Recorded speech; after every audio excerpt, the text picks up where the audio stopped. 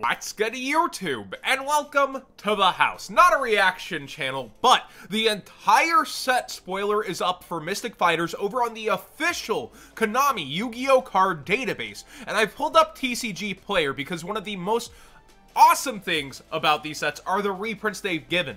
So I have no clue what's going to be reprinted within this set, and I'm going to kind of rate the reprints and look them up on TCG Player to see if Konami did a good job value-wise, or how many printings a certain cards has, and also kind of look through to see what's higher rarity in the set. So let's go ahead and get into it, starting with the Math Mechs. Now with the Math Mechs, we do know that the very desired V-Jump promo should be imported into this set because Konami kind of gave it as an Easter egg on their YouTube, so we should expect that around here. And it looks like a lot of super rares for Math Mechs because the names, yes, should be kind of silvered if it's a secret. So we see Geo Math Mech Magma as one of the first secrets, it looks like, as well. That Final Sigma appears to be secret, and their Xyz looks to be secret, along with one of their spells, Math Mech Equation. And this looks secret as well, Math Mech Super Factorial. So we're not seeing over here on the side anywhere the actual rarities yet. They'll probably update them on the database later, but we're getting our first sneak peek and kind of trying to focus in and see what is what rarity on here. The Math Mechs then end without their really good Xyz. Okay, that's a little bit weird. Maybe it's later? We see the Dragon Maids begin, and it looks like Nurse is a secret. The Dragon form is a super. We get a Dragon form secret over here on Nudyarl. We see that Kitchen Dragon Maid is a secret, and then her Dragon is a super.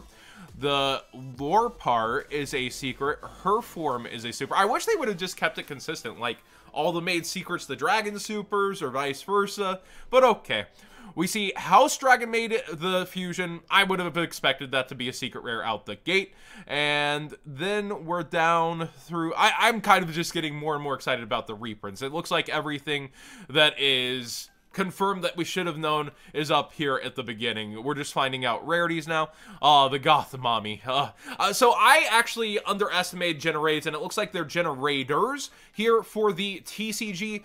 They do really fall on their field spell to Ghost Ogre, though, but an amazing archetype that I underestimated. Level 9's mattering, and I wonder if World Legacy Monstrosity is going to be in here.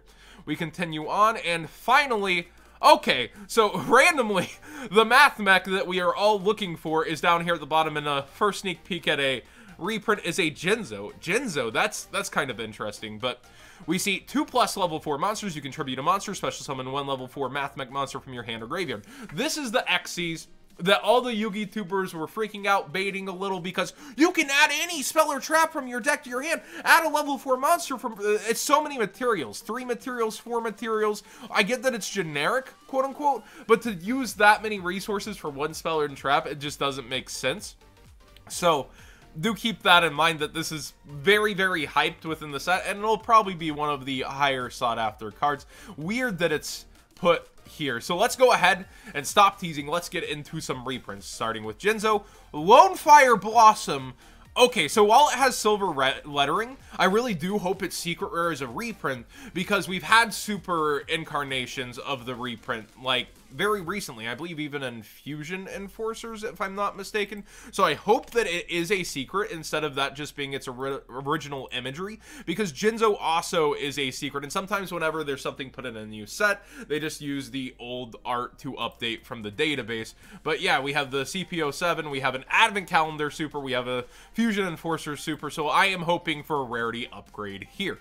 We look at Jinzo, the Breeze Dragon, they're really focusing on past formats, and oh, that's a big one. I'm excited, I'm sorry. Brotherhood of the Fire Fist Dragon is some money.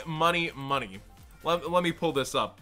Brotherhood. There are so many freaking different Brotherhoods. Brotherhood of the Fire Fist Dragon was missed in our last side set where we introduced Fire Fist. So many people have overpaid for this. This is crept up to $20. You do want access to 1 to 3 of these depending on the variant you're playing. I hear people say that if you want a brick, you play 3, but a lot of people do choose to play 2 to 3 of this card. So you do need 1 to usually combo off with. $20 freaking. thank freaking gosh we get kind of an update to that in here. All right, moving on. Oh, Tempest. Yeah, so again, the lettering is secret here, but this looks secret too, and it's never had a secret reprinting, so I feel like this might be secret rare within the set. It's hard to tell which of these will end up in a super or secret slot, depending on how many. Tempest is here, and, oh, that's a limited mark. I was wondering if there was some kind of update. I was scared.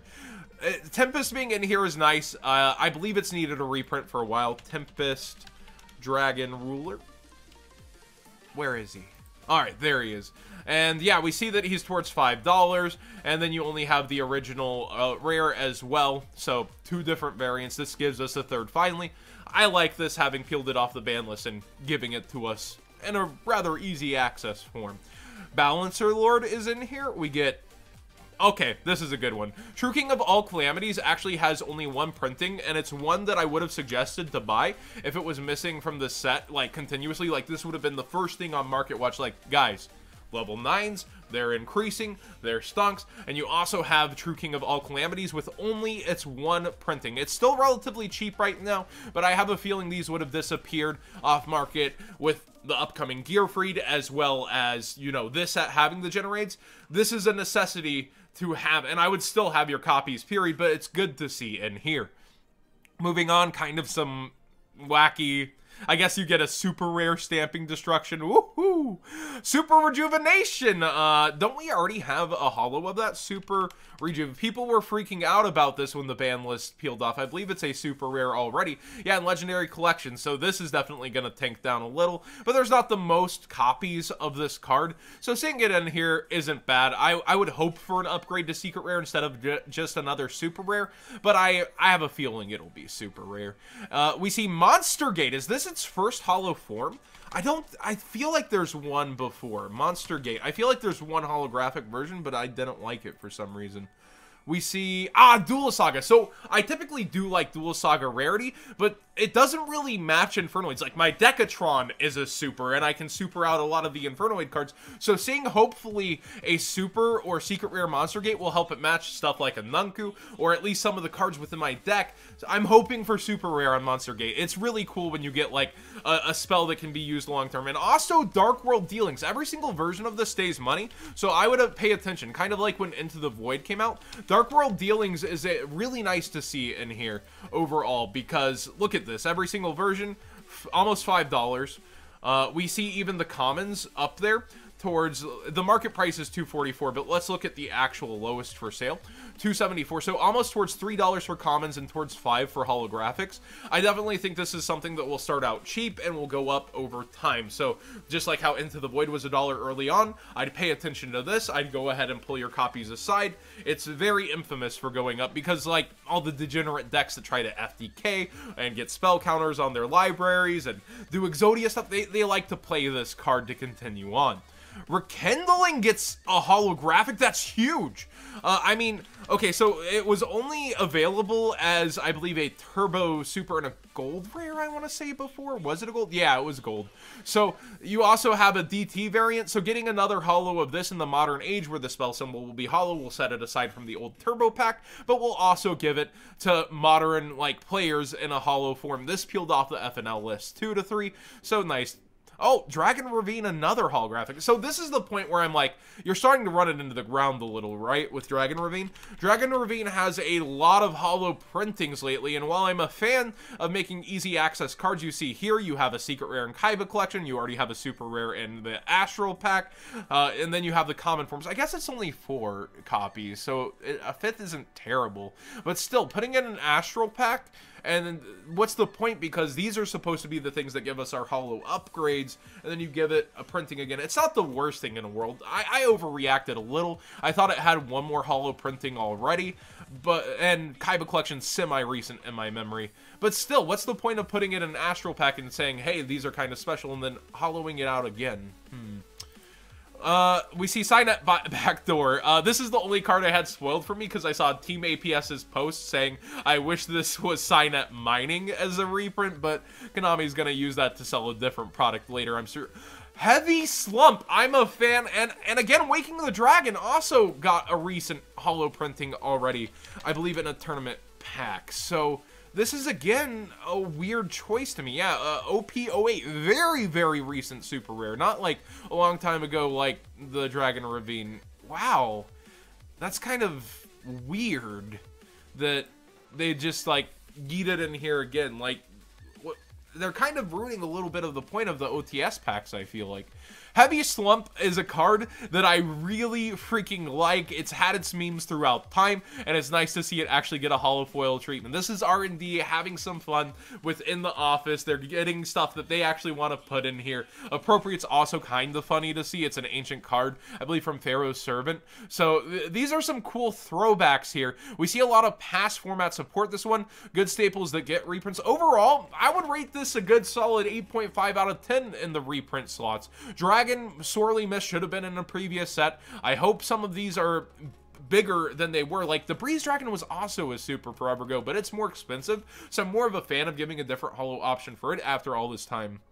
But some of these do feel like odd choices, but I would say it's a solid job by Konami. They did a really good job with some of these picks. I feel like they had fun with some of them, and I'm glad to see that the Vija promo, after the scare of it not being up towards the top of the list, did make it. What do you guys think overall of the full Mystic Fighters set spoiler? What do you think more so of this video presentation? Also of kind of a live reaction, my true feelings out there. But seriously, like, me just looking at these and being able to see, like, hey, that's pretty good, or wow, that's weird, and then having TCG Player as that look to confirm my own feelings.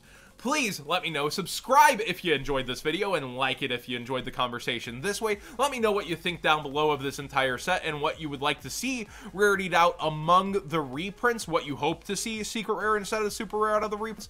Let me know about that, and what are you looking forward to picking up out of Mystic Fighters? I know a lot of people after the Dragon Maids, but I have my eyes kind of on Math Mechs as well as the Generaids. These, they make really interesting and really cool concepts within these side sets that feel almost there very often, but they're always so interesting and really well crafted in terms of, like, being fun to play with. So I actually do enjoy side sets like this overall. But thanks for watching, everybody. And if you're shopping TCG Player, I gotta shout this out at least once in the video. Please use my link in the description down below, costing you nothing extra when buying cards you'd already be spending and supporting the channel directly. Thank you, everybody.